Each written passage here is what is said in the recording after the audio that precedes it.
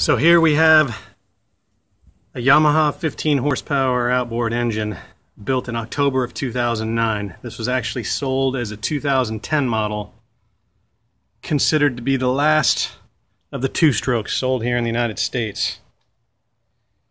If you're into inflatables and you have to inflate and deflate after every use, this is the holy grail of engines that you dream about owning.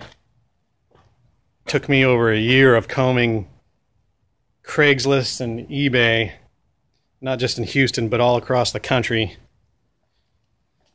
And of all places I found this thing was on a website called Louisiana Sportsman. This engine checks in at 79 pounds, and it's just badass.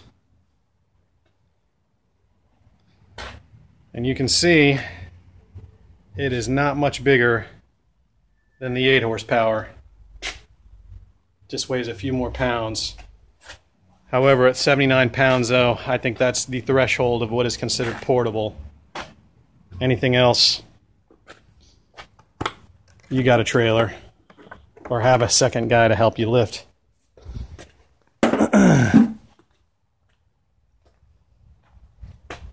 We're shooting this video in 4K. Hopefully my camera is going to come out pretty clear.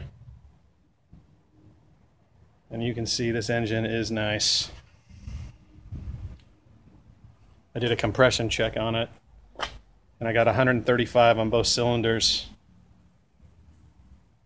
You can see the paint is still nice and gray, so it's never been overheated.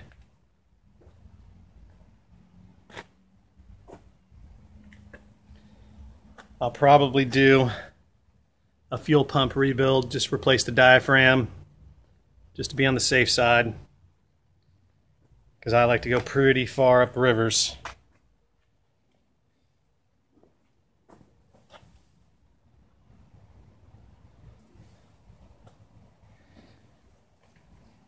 But yeah, I've had this on a 310 inflatable with 3 heavy adults and a kid, and she got up on plane no problem at all.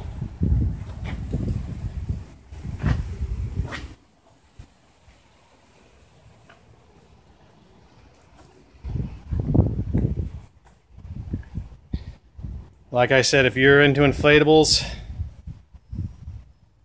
this is the one to own. Happy hunting.